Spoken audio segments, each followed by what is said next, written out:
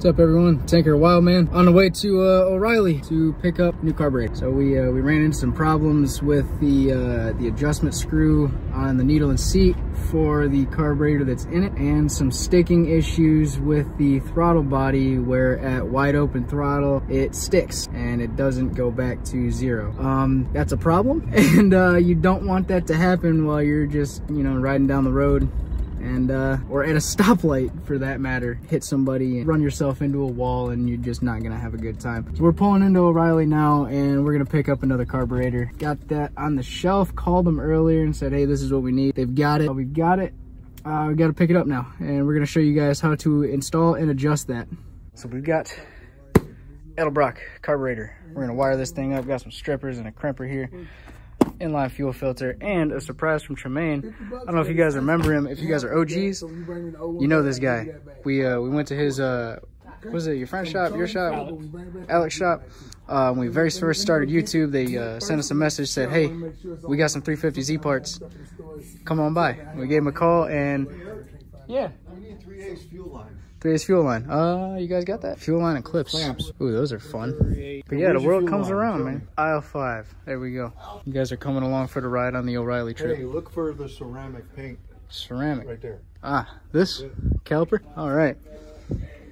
We painting the brake calipers too? Ooh, all sorts of paints. We're picking up some high-speed clamps here. They got the little butterfly things on there you can twist. Unlike these right here, we gotta stick a screwdriver in there. We're gonna make it easier on ourselves. You want blue? Get them red, because that's the color of the Camaro. Get them all red? Yeah. I was thinking, and bear with me on this, we take your spark plug wires off and your valve covers off and clean them up today too. Oh yeah, and the air cleaner. Ooh, I haven't even seen that air cleaner yet. Yeah, it's burgundy. Ooh, all sorts of insider information. Some Moroso.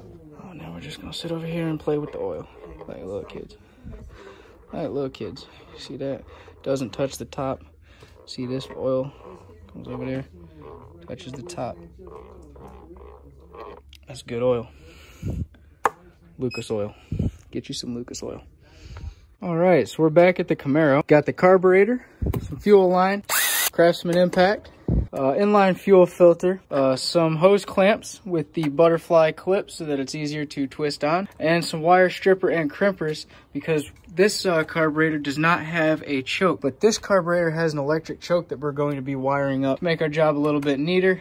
Picked up one of those. WILDMAN's already removing the fuel line from this side of the carburetor. So that means what I'm gonna be doing is removing the mounting and the linkage. All right, carburetor's off. Here's the intake manifold. We're gonna take this gasket off. Now my hand's dirty. I didn't want to get it dirty. And there comes the gasket. No.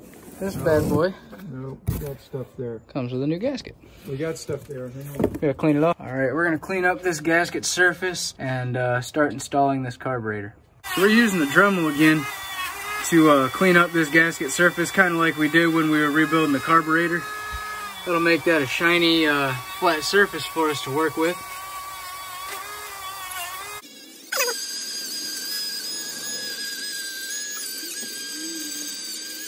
It's like an operation.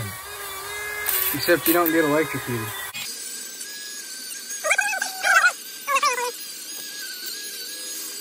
Gosh, it's so much faster than a screwdriver.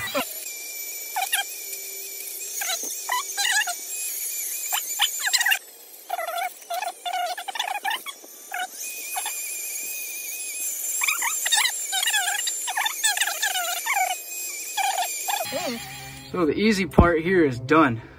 Now what we've got to do is connect the fuel line, wire up this electric choke here, make sure all these vacuum lines have a home, and connect the linkage before we can crank this thing over. And yeah, we're gonna see how that all works out, and you guys will be along for that process. All right, so I'm gonna take some time to explain these vacuum lines real quick. Luckily over here, our linkage fits perfectly. We don't have to mess with the linkage. That was what we were afraid of, that this was going to be too short or too long and it wouldn't fit. It fits perfect. That's great. So first off, this vacuum line right here goes to the distributor. It's the vacuum advance, which helps, when this creates vacuum, helps spin the distributor, gives you a little bit better throttle. This right here is for your PCV valve. Unfortunately, Ours is just a little bit too short. Oh, maybe not. Maybe not. Oh, maybe not. Oh, I got it. Oh, I got it. Awesome.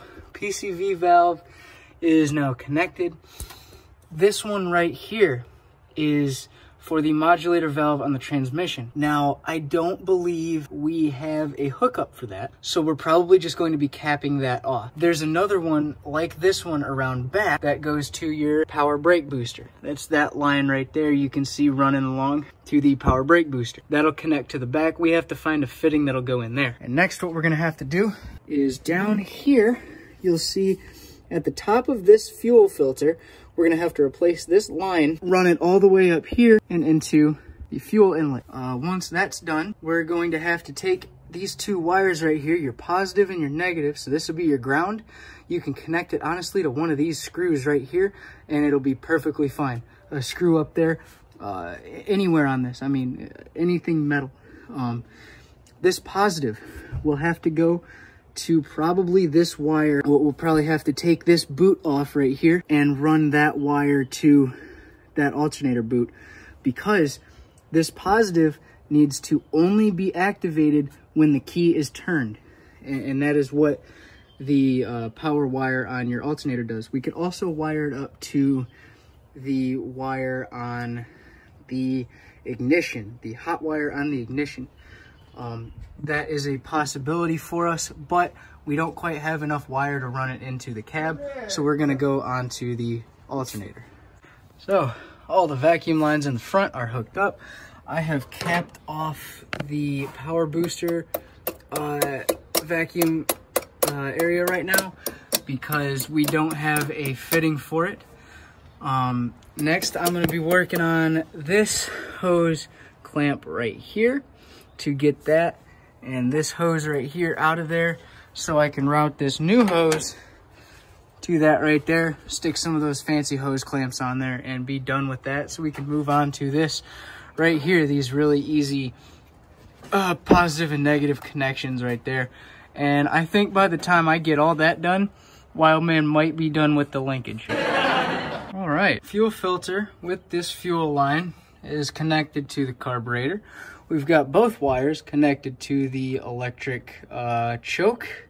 Negative is hooked back up to a good ground, and the positive is getting hooked up to this right here. We're having some trouble getting, because there's two nuts on there, we got to get one off and hold the other one, so that way this does not spin and break. That is our current problem. WILDMAN did actually get the linkage on before I could get done with everything, so kudos to him.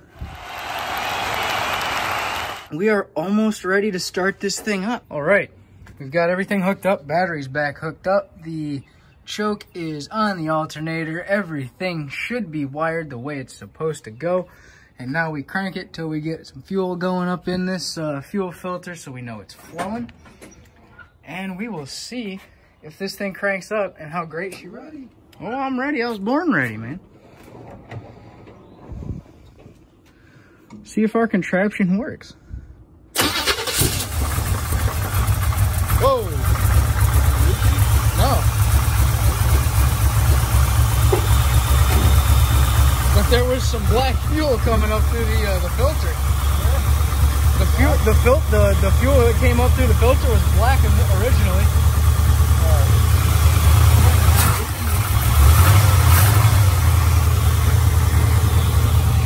Yeah, baby. Woo! Hey, what's that coronavirus stuff? And it works.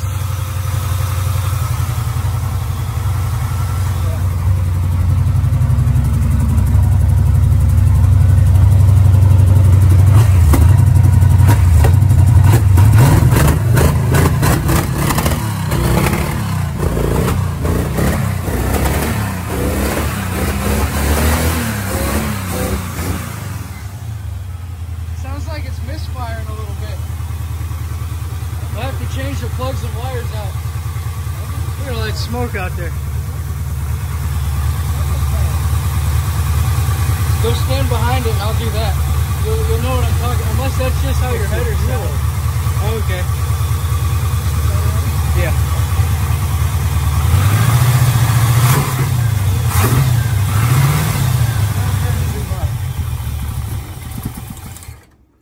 Yeah, we need that spring on there. Yep. And then we need to adjust this up just a little bit. We don't have one. Why? All right, so as you can see, we got the Camaro up and running amazing. Stay tuned for whatever the heck we're gonna do with our lives in the near future. The Camaro is gonna be part of it. We got a Bronco and that dually as well. I'm gonna be doing a turbo, taking it off, putting a new one on the Miata. So you guys take it easy, like, comment, subscribe, and have a great night. Good night, hot rods.